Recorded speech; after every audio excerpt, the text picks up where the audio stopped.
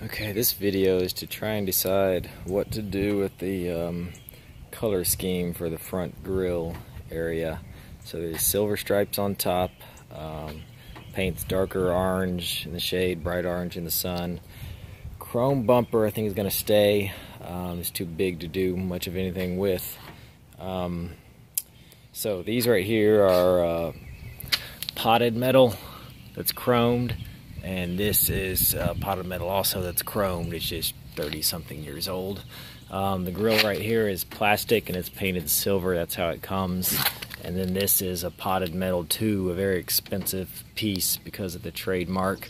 That I don't know how to really. It's white on the inside, and I think it's almost like a chrome plating, and then black around the top. That gap I can fix. I don't have it fully attached just yet because I plan on taking it out and I don't want to wear it out too much. So I'm thinking of keeping the silver in the grill and maybe making a little brighter to match this, and then doing a hydrographics cover on it that's carbon fiber. I don't know, and then doing the same with this trim. And then the same with this trim here. It's all one piece that holds in the lens right there.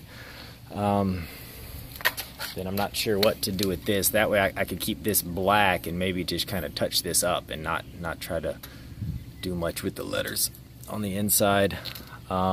Silver is a factory color, and it has stainless trim that goes along here in the top and the bottom here.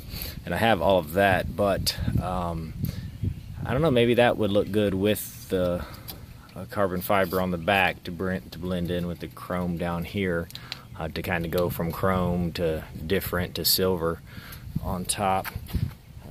Headlights are just normal clear, nothing special about them.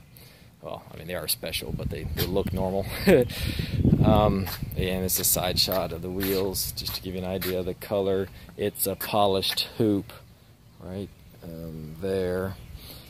And then brushed aluminum on the inside with black lug nuts. So anyways, not looking to do much of too fancy.